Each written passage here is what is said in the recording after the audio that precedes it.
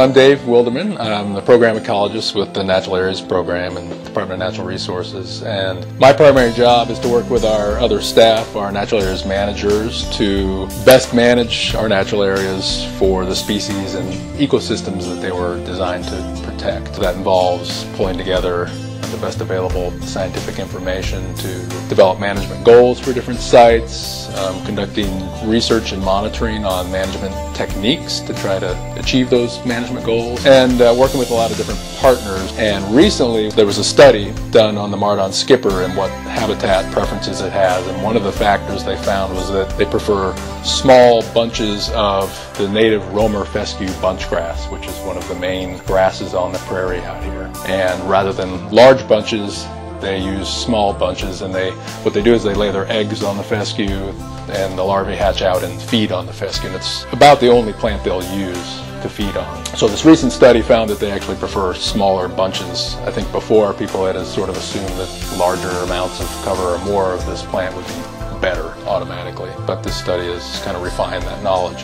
We did a prescribed burn on about 12 acres of the site last year, which is something we do for general prairie management. And of course that burns off a lot of the grass cover and reduces the size of these bunches. So we're thinking that that's probably a good management technique to try to improve the habitat for this Mardon skipper butterfly. And what we're interested in is how quickly they regrow and get above that size threshold. So we're going to take some data this year, and we'll be continuing this in future years so we can track how long it takes them to get too large to where the Mardon skippers don't.